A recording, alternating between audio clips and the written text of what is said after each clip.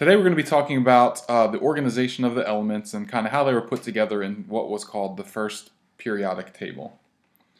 Dmitri Mendeleev was the chemist or the scientist who is credited with coming up with this first periodic table. We see a picture of it down here. This is kind of a version of his periodic table. What he decided to do was to arrange the elements by what's called their relative atomic mass, as well as building upon theories about this periodic nature of the properties of elements. So there's a lot of known elements at the time, and they all behaved in a certain way, they reacted with each other, and scientists have come up with the fact that there's this periodic nature, that those characteristics repeat over and over and over again. And so he kind of put his table together using both of those pieces. The first thing that he used, like we said, was an arrangement using the atomic mass. So the atomic mass is just the mass of a single particle of an element. So if we had like H2O, the atomic mass of oxygen would be the mass of one oxygen particle. So that's kind of what we're talking about here.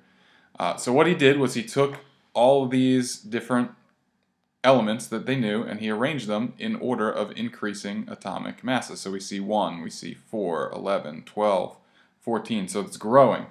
And the second thing that he did to arrange them was by reactivity. So instead of, when he arranged by atomic mass, just having one giant list that goes all the way side by side, he said, okay, there's this periodic nature where elements react in similar ways, so every time I come across an element that has reactivity similar to another one, I'll just start a new row and put it underneath the element that has that same property.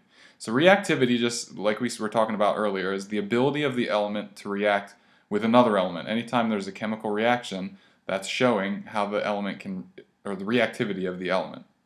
And so, like we were saying a second ago, he arranged by atomic mass and reactivity. So growing atomic numbers or growing atomic mass from side to side, and then anytime he saw reactivity that was already shown before, he'd start a new column and then repeat the process. And then start a new column and repeat the process. And this is how he came up with this table that we see down here. What was really awesome about Mendeleev's table is that he was able to use it to predict the existence of elements that didn't exist yet, or that no scientist had ever discovered. And so if you look really closely, you'll see spots where there's just nothing. Just a blank space and a number. Blank space and a number. So that means there was nothing that scientists had known with that atomic mass yet. But Mendeleev was so confident in this organization that he said, you know what, we're going to leave a blank space. I promise you there's going to be an element. And what's really crazy is that he was totally right. The modern periodic table that we'll kind of discuss as we move forward, all of those holes have been filled by elements that were discovered after Mendeleev created his table.